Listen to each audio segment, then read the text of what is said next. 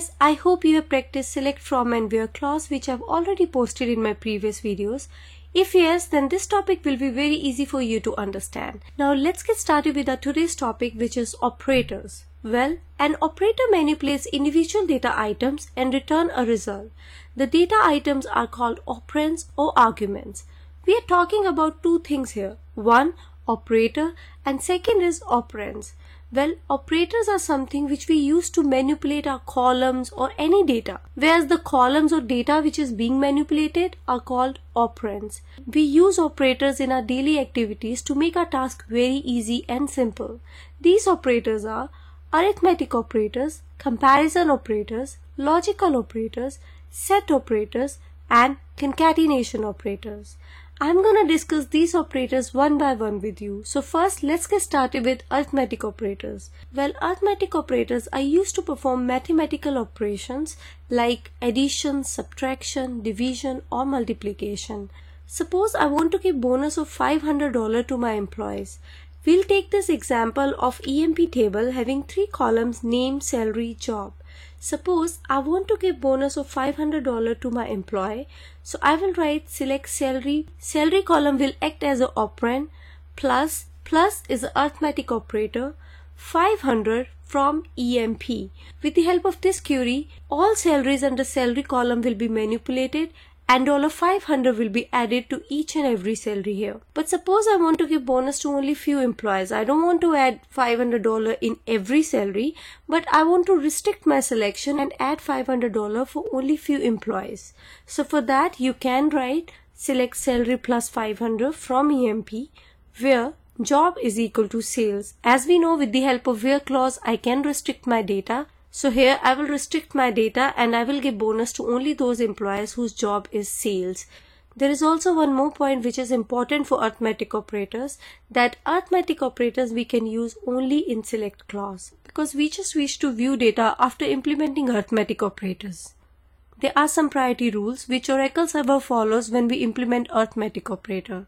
Addition and subtraction has lowest priority, whereas multiplication and division has highest priority as compared to addition and subtraction. So let's see practically how we can implement arithmetic operators.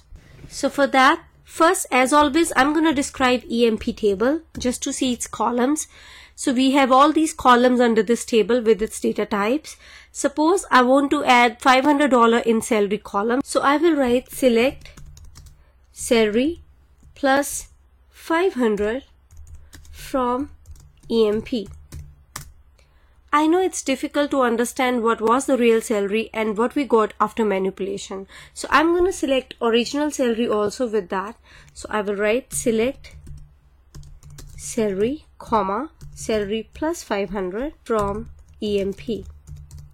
Here you can compare original salary with the salary we got after manipulating it. So my original salary is $800 and after adding $500 into it, it becomes $1,300 and so on. So this is how you can implement arithmetic operators. Now in order to understand priority rules, I will use multiplication operator also with it just to understand which operator will execute first. So for that I will write same query. Just after 500 I will add multiplication sign and write 2 here. So here 500 will get multiplied to 2 first because multiplication has highest priority and result of multiplication will be added to salary. That's why result in my first row, 500 into 2 is 1000 plus 800 is 1800. So first multiplication took place and then addition. Now question arises, if I'm using operators with same priority in one query, which one will get executed first? So let's execute one query for that. After 500, I will write minus. Now minus and plus has same priority. Which one will get executed first in that case? So in this case, Oracle server will execute from left to right. Means first come, first serve. So here as we can see, first addition will take place because plus sign is at first position and then subtraction will take place. Look at my first row, 800 plus 500, 1300 minus 2, which is 1298. Now suppose I don't want to execute addition operator first. In fact, I want to execute subtraction first. So in that case, I will use brackets. So whatsoever is enclosed in brackets will be executed first. So guys, that was all about the arithmetic operators. So my next video will be on logical operator, which we use when we have to execute more than one condition. Till that time guys, please keep on practicing and implementing it. I'll see you in my next video. Thanks for now.